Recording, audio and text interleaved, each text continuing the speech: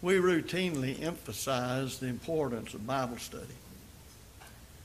We try to emphasize that there is something called rightly dividing or handling aright the word of truth, 2 Timothy 2:15. Obviously, if you just pick it up and read it any way anybody was moved to read it, there wouldn't be any need to say rightly dividing the word of truth. The very fact that the Holy Spirit, through the pen of Paul, would say you must rightly divide it or handle it right indicates you can't handle it wrongly. So you can read your Bible every day. That doesn't mean you're handling it correct. Anyone's to be highly commended who approaches the Bible as the Word of God and studies it with the desire to learn God's will. But there are certain things that are necessary to understand about what it is to handle right or rightly divide the word of truth. We all know that Israel of old, the prophet of them, one of the prophets, Hosea chapter 4 and verse 6 says, "My people are destroyed for lack of knowledge." We don't want to be found in that position, because those things concerning Israel were written aforetime for our learning, that we through patience and comfort of the Scriptures might have hope, Romans 15:4. And if they could be destroyed for lack of knowledge, so can we, individually or as a group, as we, in our ignorance of God's Word and in our ignorance of how to rightly divide it, simply don't know it. Paul, in writing to Timothy in chapter 3 and verse 7, spoke about some people who were ever learning and never able to come to the knowledge of the truth. I think we live in an age like that today.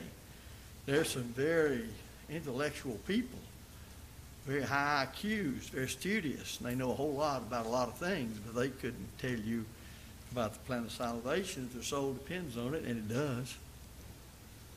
So we need to understand that we don't want to fall into that category of learning and learning and learning, but because we don't handle aright the word of truth, we never really understand what God requires of a person to become a Christian and live a faithful Christian life. So today I'm going to be studying in the general area of rightly dividing or handling aright the word of truth. And we're going to emphasize how that we are to do only what is written. And we're not to go beyond the things that are written. Communication between two people takes place when at least one of them understands the meaning of the words the other is saying to him. And if there's communication and back and forth, it must be the same way. God has spoken, 2 Timothy 3, 16 to 17, in His Word to communicate to us how to be saved and how to live the Christian life that we'll have eternal salvation in heaven. But if we do not know how to handle the truth, if we don't know that His will is communicated in His words, not outside of His words, but only in His words, then we'll be as lost as anyone else who is separated from God. So there are those who like to say the Bible contradicts itself, because they'll find in this passage something said that when they see the same subject under discussion over here, they think they find something different. But that's not the case when you realize that all Scripture is given by inspiration of God. That is, God wrote the Bible. There are different writers of the Bible, but God's the author of the Bible. Let me say that again. There are different writers of the Bible, but God authored the Bible. That's what's being said by Paul to Timothy as he himself was speaking as the Holy Spirit guided him to write those words concerning the importance of the Scriptures, 2 Timothy 3, 16 to 17, and the passage we referred to already in 2 Timothy 2, verse 15, where we're to study to show ourselves approved unto God. So what do you do when witnesses to an event give two different sets of details? What do you do? Consider this. Matthew 28, 1 through 7. Now I'll pause here and say you need to write these down because you'll see why as we go through. I won't have time to read all these scriptures, but you need to write them down so that you can go back later and compare and contrast those scriptures for the main point I'm going to make about this. Matthew 28, verses 1 through 7 mentions an angel rolling away the stone that was blocking the entrance to the tomb where Jesus was laid. It also tells us that he was sitting upon that stone. And then we also learn in that passage, Matthew 28, 1 through 7, that the angel talks to the women when they get to the tomb. Now, when you go to Mark's account, Mark chapter 16, verses 1 through 7, Mark 16, 1 through 7, Mark tells us that an angel inside the tomb, who was standing on the right side, talked to the women. If you read Luke's account, Luke chapter 24, verses 1 through 8, Luke tells us of two angels that appeared while they were in the tomb, and while in the tomb they were trying to determine what happened to the body of Jesus. And he tells us that those angels spoke to the women. Question: do we have a contradiction or different details of the same event? We certainly don't have a contradiction. God wrote the Bible. It all harmonizes. But this begins to reveal to us what we started out on in the introduction of the importance of rightly dividing the word of truth. We often say, do not start reasoning with the material till you have all the material. Then you can, if your reasoning is correct, arrive at the correct conclusion, thus the truth on the matter. The accounts that mention one angel do not state that there was only one angel present. Might be easy for us to read it in there, but it doesn't say it. Luke's account mentions two angels. But Luke does not say that both angels talked at the same time or even that both angels spoke. Only that the angels address the women. Knowing that God wrote the Bible, knowing the Bible because it's God's Word doesn't contradict itself, I would simply say the key to this is a difference in time. A difference in time. Matthew talks about the angel rolling away the stone, sitting on it, while the guards were still present, and before the women came. He mentions the angel speaking to the women, but Matthew does not say where they were at that moment. Luke mentions that the tomb was empty when they first went in, and then the angels who talked with them appeared. Mark mentions that they went into the tomb and that the angel on the right spoke to them. Remember what we've emphasized countless times as a rule of Bible study and rightly dividing the word of truth, that we can arrive at the truth on any subject. You must take all of the information in its proper context before you start reasoning with it. Here is the point about these matters, and others like them, of course. All of these are compatible if we realize that there was a time, order, and some details were being skipped. Remember, there's a reason God chose 4 men to write the full account of the life of Christ. And they didn't always, as we labored on Wednesday night to point out, studying Matthew, Mark, Luke, and John, record all the same thing. And to get the full picture, we've said it over and over, time and time again. Of a given topic, you must read all of what the Bible says on the matter. When people claim there's a contradiction, at least it's because they assume things when the author didn't mention something. In effect, we're talking about actually respecting the silence. God communicates through the meaning of words. If there's no word on it, since faith comes by hearing the word of God, Romans 10:17, you can't have any faith on it. Some assume that if one angel is mentioned, then there must be only one. Notice I say assume, not implied. Some assume that if a location is mentioned, that everything happened at that place, when there's no reason in the Scriptures from what's actually recorded to conclude such a thing. Some assume that not mentioning a fact means the author didn't think that it happened.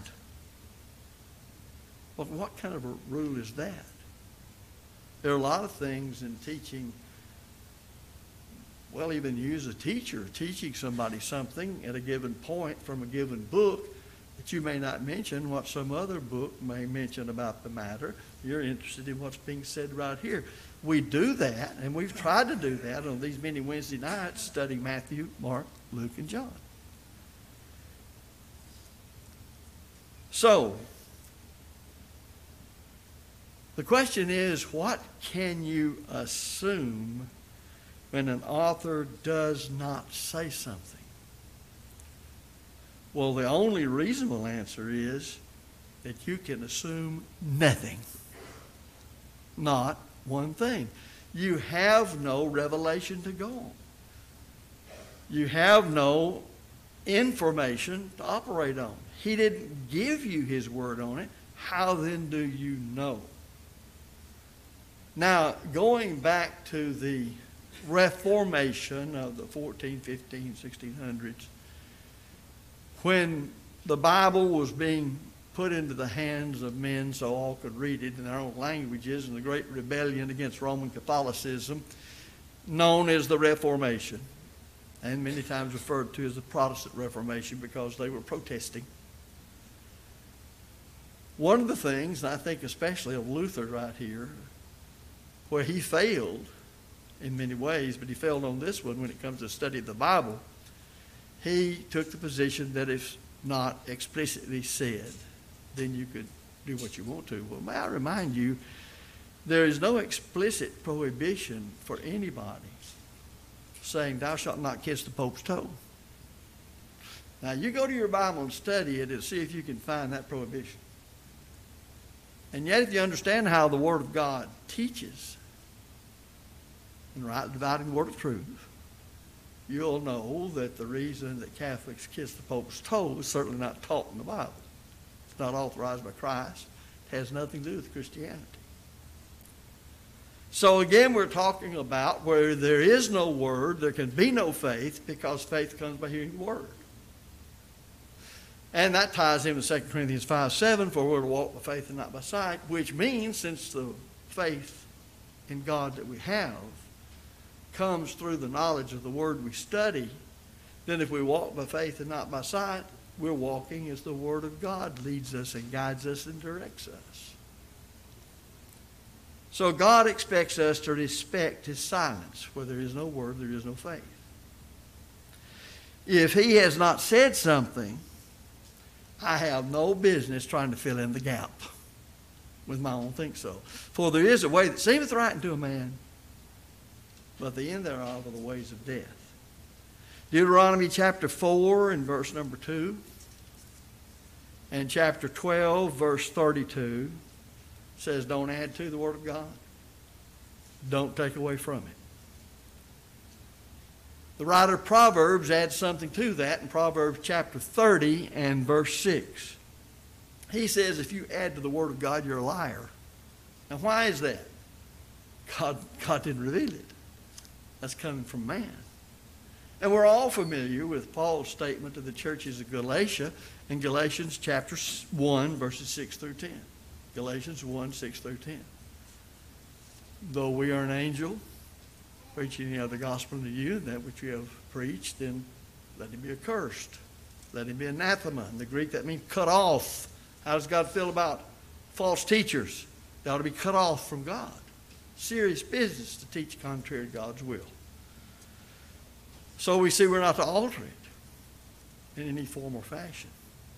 We're not to pollute it by adding to it or taking from it or any way that you can.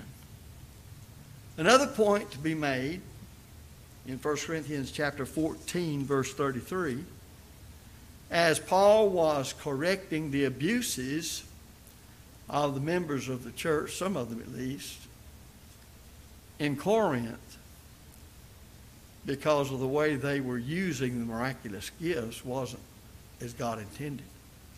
He said God's not the author of confusion. Now think about that for a minute. God is not the author of confusion. So obviously what they were doing didn't have God in the doing of it. Because when you read the description there in 1 Corinthians 12, 13, and especially 14, you'll see that they were, by their own will, using those gifts contrary to the way God intended to benefit the church. Now there can be no oneness and there can be no unity except that there be a standard of authority to which we all appeal. We all accept. It's the reason that we'll point out to people when we're trying to study with them about becoming a Christian. What do you believe is the final authority in religion? A Roman Catholic does not believe that the Bible is a final authority in religion. Pentecostal people do not believe the Bible is the final authority. They go on what they call the Holy Spirit's direct leadings, which is nothing more than a lot of emotional stuff. Some of them have been known to say, when pressed, that I wouldn't exchange this feeling in my heart for a stack of Bibles. Then you can go on into people like the Mormons and the Seventh-day Adventists and Christian Science. And they all have and believe in revelations beyond the Bible. The devil's got to get you away from the pure, unadulterated Word of God. And he has many ways to do that. And what we're doing here now is just dealing with one of those ways that we won't get caught up in rightly dividing the word of truth in doing that. So God's not the author of confusion. Well, in that same chapter, he says, all things should be done decently in order. Now, you try to do things decently in order without everybody appealing to the same standard of authority and see what happens. When you look around this nation over the past few months, at some of the cities, you see exactly what happens. And there's no use trying to sugarcoat it.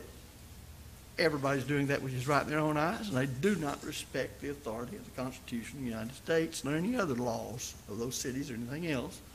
And when the people in governmental positions don't respect it either and encourage them in violating the truth, they're really worse off than the people out there in the streets.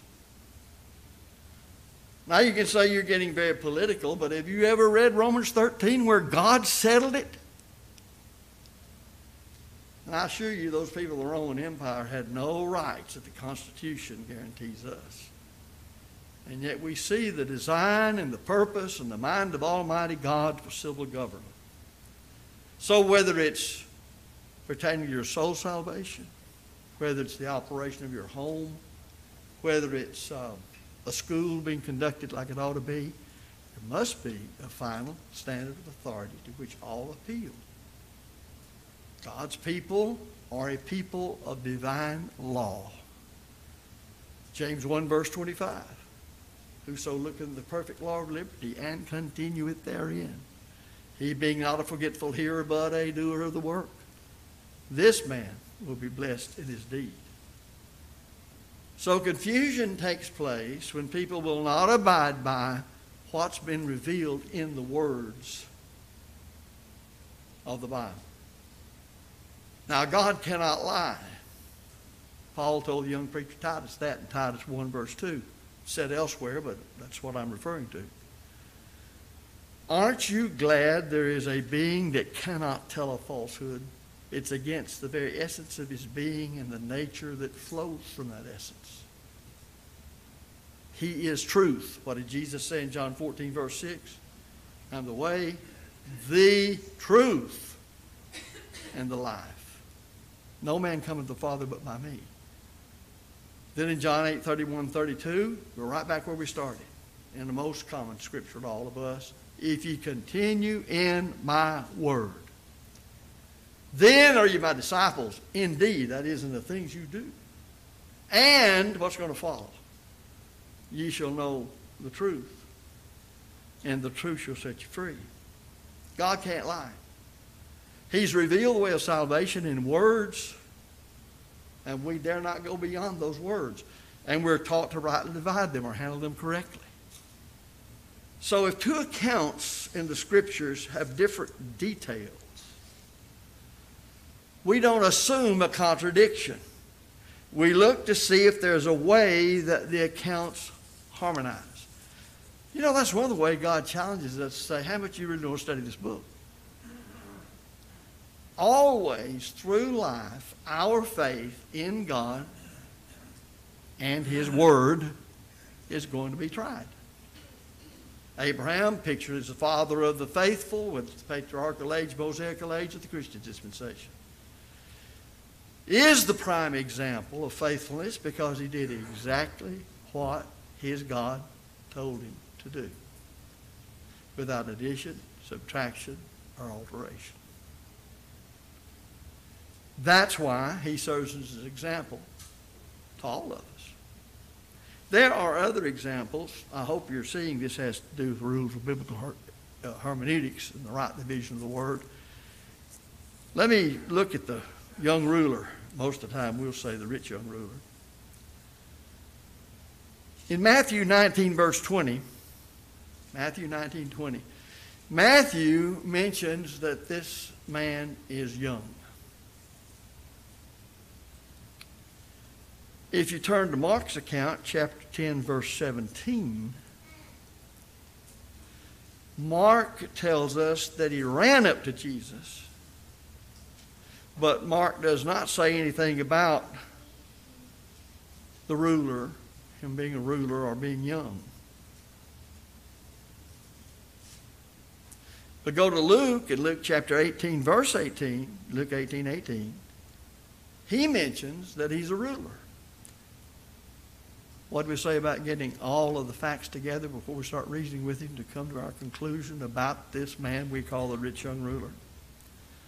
And we may ask here, are there conflicts or just different parts of the same event found in the three gospel accounts?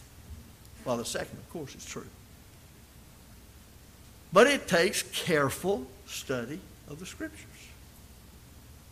It's not a slap-my-dab approach. It takes some time to sit down as you're reading, where your mind can work properly. You are reading the Word of God that will judge us all in the last day, to make sure that we have gathered all of the relevant facts. But we've read of the blind men. Blind men. And you'll know what blind men as we go through what the Bible says about these blind men. In Matthew chapter 20, verses 29 through 34, Matthew tells us that there were two blind men. When you go over to Mark chapter 10, verses 46 through 52, he tells us there was a blind man named Bartimaeus. And Luke 18, 35 through 43, he just says there was a blind man. Question. Did the fact that both Mark and Luke mention one blind man and Matthew mentions two men mean that Matthew got the story wrong? Or are the writers zeroing in just on certain matters? If I were to say to somebody tomorrow that at about this time today, I preached a sermon to Buddy, did I tell the truth? I certainly did. And somebody else about next Thursday says, yeah, David at about that time on Sunday preached a sermon and then called out several of your names. Two different people, each saying different things. Both of them told the truth. We need to understand the nature of what it is when it comes to witnesses. Notice that neither Mark nor Luke eliminate additional people in their accounts. They only focus on one particular person. So when I say I preached today this sermon to Buddy, I just singled him out. If you didn't listen to what I had to say, that doesn't mean you weren't preached to. So well, honest confession's good for the soul. But anyway, I don't know of any of us. You know, this is one thing about a teacher. You don't know who may need what you're preaching more that day than some other time. You may know who you may want it to hit. We'll put it that way. All preachers do that. But it may hit the very one and do somebody else more good than the one you had in mind, because you don't know the hearts of men. Some people say, well, how many responses did you have to your sermon? Well, I didn't have any. Well, that's not true. When we offer the invitation today, I have as many responses to this sermon as there are people in here. But we tend to limit responses to were they baptized into Christ, or did they confess sins, or whatever. Well, let's look at some demon-possessed men. In Matthew 8, in verse 28, 2 men are mentioned from the tombs. In Mark 5, beginning in verse 1 and verses following, Mark 5, 1 following, Mark only mentions 1 man from the tombs. In Luke 8, verse 26 and the verses following, Luke 8, 26 verses following, Luke mentions 1 homeless man from the city. Again, different details, but none are worded exclusively. So there's no conflict. Now, I'm just selecting some of these. This takes place as you go through your Bible, whether it's Old Testament or New Testament, and trying to get just what is said. Now, what happens if 2 commands appear to conflict? You know, the Sabbath under the law of Moses, or rather the law of Moses concerning the Sabbath, didn't allow a person to work. Deuteronomy 5, verses 12 through 15. But the priests were required to offer sacrifices on the Sabbath. Numbers chapter 28, verses 9 and 10. Little boys were commanded to be circumcised on the 8th day. What if it falls on the Sabbath? Obviously, there's no contradiction. And we'll see more about that a little later. Matthew 12, 1 through 8. Matthew 12, 1 through 8 mentions that priests were not wrong in offering sacrifices. Mark 2, verses 23 through 28. And Luke 6, verses 1 through 5 do not mention the exception for priests. In John chapter 7, verses 21 through 23, it is mentioned that circumcision is allowed but not the mercy extended to David or the sacrifices done by priests. Now here's what needs to be understood about the prohibition concerning people were not to work. Because man gathered sticks on the Sabbath day, and they put him to death. They stoned him. Now again, that prohibition is Deuteronomy 5:12-15. That prohibition covered what you do for a living. It didn't mean that if you're sitting down, you couldn't fan a mosquito off your nose, because that's work. The rabbis tried to sit down and figure all that out, so they came up with their traditions, and Jesus said, your traditions have set aside the Word of God. He also said, when they sit in Moses' seat, do whatever they bid you do, but do not do as they do, for they say and do not. There's no disagreement here with what these people did when you had the prohibition given to the children of Israel not to work on the Sabbath. And one mention is enough to establish the principle, and God expects honest-hearted Bible students who want to please Him to be able to reason with it on every other matter.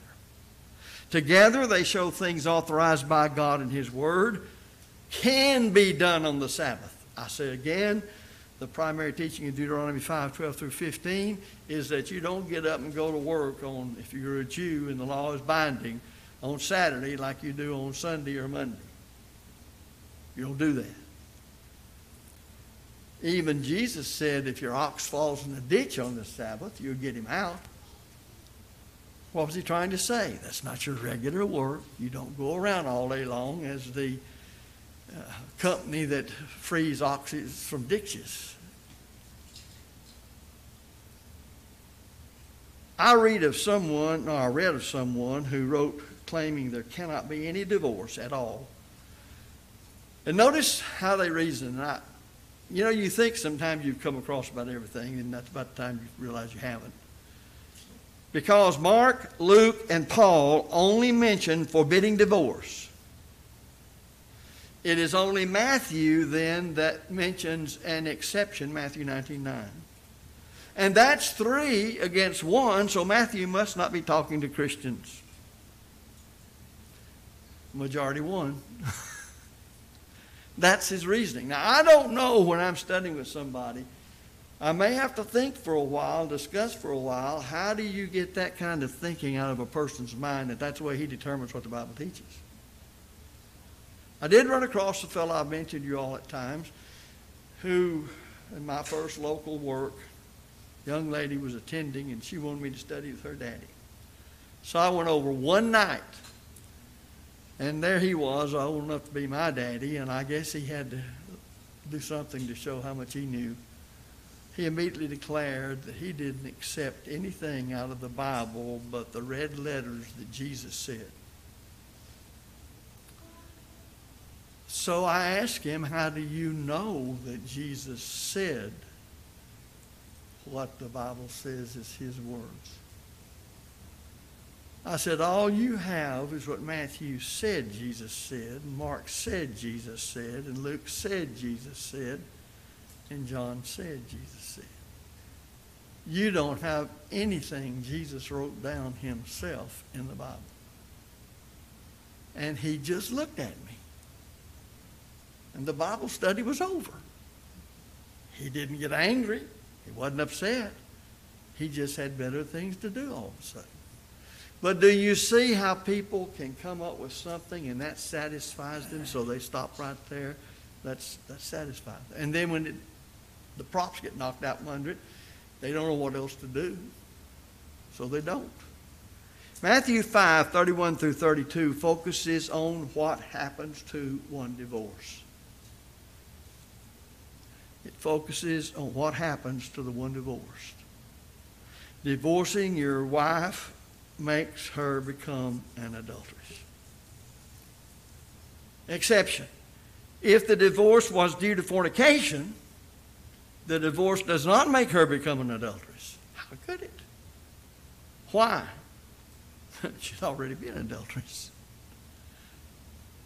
Marrying a divorced woman is adulterous. In Matthew 19:9, you have this focus on what happens to the one doing the divorcing. See, if we don't recognize those focuses and the emphasis being given, there's no telling what will happen. Divorcing your wife and marrying someone else makes you an adulterer. Exception? If the divorce was due to fornication, marrying someone else does not make you an adulterer, as long as that person, of course, is qualified to contract a marriage in the first place. Now, why? Well, Jesus is allowing an exception when the woman violated the marriage covenant. He's protecting the innocent party. That's the force of Matthew 19. He's protecting the innocent party. That's the focus. Miss that focus? I don't know where you're going after that. Some texts include the same second point as found in Matthew 5:32. Marrying a divorced woman is adultery. Now, Mark 10, verses 11 and 12 shows that it does not matter who initiates the divorce. Divorcing your wife and marrying another, you commit adultery. Divorcing your husband and marrying another, you commit adultery. That is the Lord's general rule. He who makes the rule is the one who can make the exception, which he does in Matthew 19 to protect the innocent person. And that's the focus. Luke 16:18 shows it does not matter if you are the one divorced or your spouse was the one divorced. It's still adultery, which is contrary to God's will. Divorcing your wife and marrying another, adultery is committed. Marrying a woman who is divorced, then one's committing adultery. Now come over to the epistles where Paul's addressing the church at Rome. In Romans chapter 7, verses 2 and 3. What's the focus there? What is the emphasis? He's emphasizing that marriage is for the life of the two partners.